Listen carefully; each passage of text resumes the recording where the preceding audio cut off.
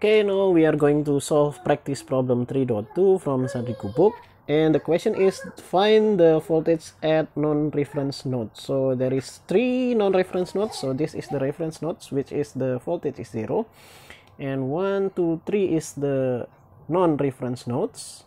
So I will use all KCL in all the nodes. So we will assume the direction of the current first.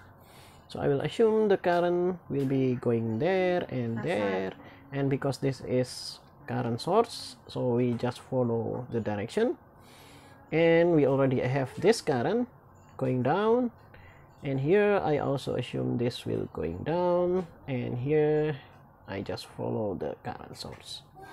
Okay, so now we have the direction of the current, and let's start working at node number 1. Okay, at node 1. So the current that goes in is equal to the current that goes out. There is one current that goes in here and two currents that goes out, this one and this one. The current that goes in is just this current, 4 ampere, and then this current, which can be calculated by using Ohm's law, which is V1 minus V2 divided by 3 plus this current here, so this current, and that can also calculate it using Ohm's law, which is V1 minus V3 divided by 2. Okay, because I like to work with integers, so not fraction, we multiply both sides by 6, so we will have 24, and then here we have 2V1 minus 2V2, and then here we have 3V1 minus 3V3. So we will have, for V1 I have 5V1, and then minus V2, minus 2V2, and then minus 3V3. Okay, let's have this as equation number 1. Then we move on to node number 2. Let's do it here at node 2.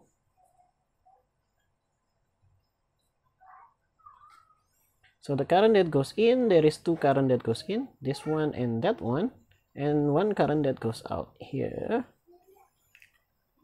Ix, and the current that goes in here, it can be calculated using Ohm's law, V1 minus V2 divided by 3, and then plus this current here for Ix, and then the current that goes out here is Ix, that will equal to Ix. Okay, let's manipulate this a bit. So Ix, I can move this to the left hand side, so I will have this equal to 0, but this is 3. Okay, now we have V1 minus V2 divided by 3 plus 3, and then Ix can be calculated using Ohm's law here, V2 divided by 4. So we'll have V2 divided by 4, and that will equal to 0. And now we can multiply both sides by 12.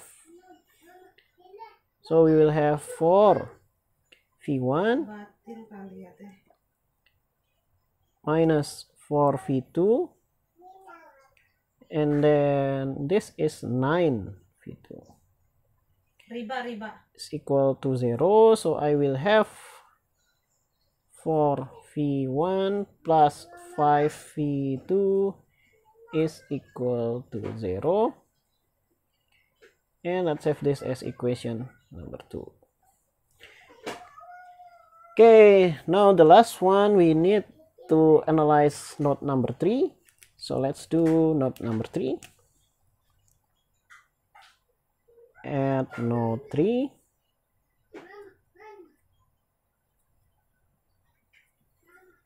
Okay, the current that goes in, there is one current that goes in here, so this will continue here. And then the current that goes out, there is two current that goes out, 1 and 2. So we start from the current that goes in first, which is from V1 to V3, and we pass to ohm resistor, so here. And then the current that goes out, which is this, 4ix. And then this current here plus V3 divided by 6, and remember that Ix is actually V2 divided by 4. So this will be V1 minus V3 divided by 2 is equal to 4, and this is V2 divided by 4 plus V3 divided by 6, and this can cancel each other, and we can multiply both sides by 6. Yeah, we can multiply both sides by 6, so we will have 3V1 minus 3V3 is equal to 6V2 plus V3. So we can put all to the left hand side, so we will have 3V1 minus 6V2 minus 4V3. Okay, we will have this equal to 0. So this will be equation 3. Okay, our whiteboard is full, so I will save this equation number 1, number 2, and number 3, and let's clean the board and solve that. Okay, so far we have these 3 equations, and we now at the final step of solving the problem, which is solving these equations, this system of equations. So what can we do here? I will do it by elimination.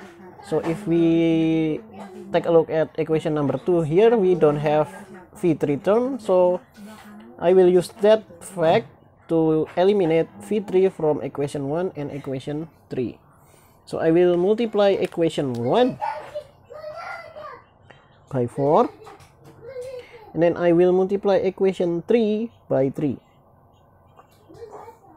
So we will have 12V3 here and 12V3 here, and they will cancel each other.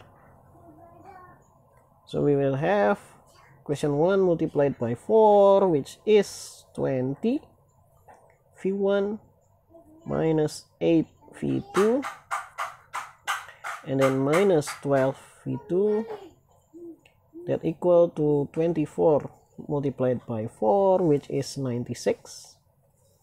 And equation 3 by 3, so we will have 9V1 minus 18V2 minus 4 by 3, 12V2, and that will equal to 0. And we can subtract this, so we can cancel this 12 altogether. So we will have 11 V1 minus 8 plus 18 is plus 10 V2, and that V3, this is V3, that V3 will cancel each other, and that will equal to 96.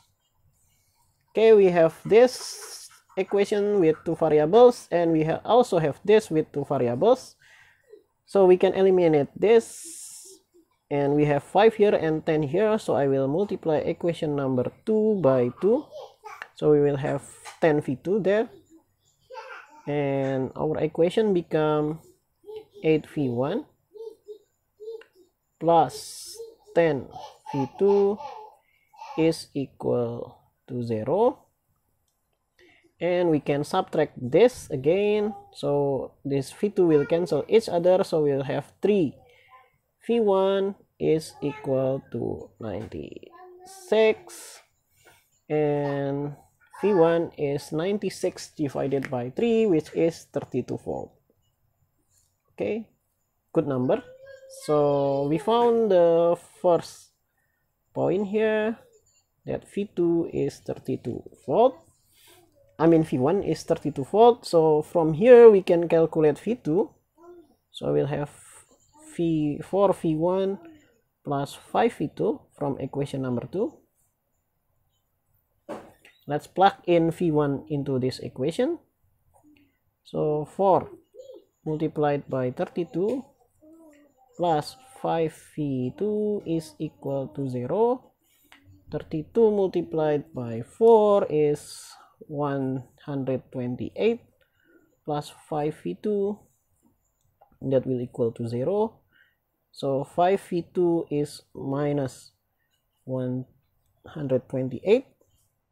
So I will have V2 is here minus, and this is V2 is minus 25.6 volt. So this is the voltage of node 2, and for V3 we can plug this V1 and V2 into one of this equation to get V3.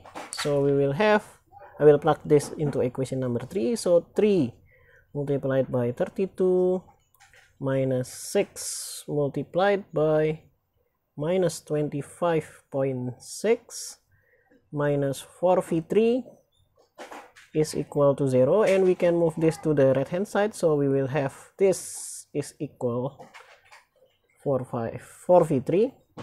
So we will have this as 96 plus, so we will multiply that 25.6 by 6. We will have 153.6 is equal to 4V3, and that will be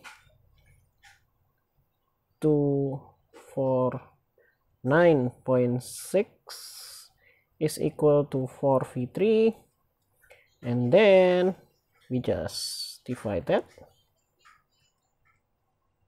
by 4. So we will have V3 is equal to 62.4 volt. So we have found all the node voltage. V1 is 32, V2 is minus 25.6, and V3 is 62.4 volt. And this is the answer for practice problem 3.2. Okay, thank you for watching.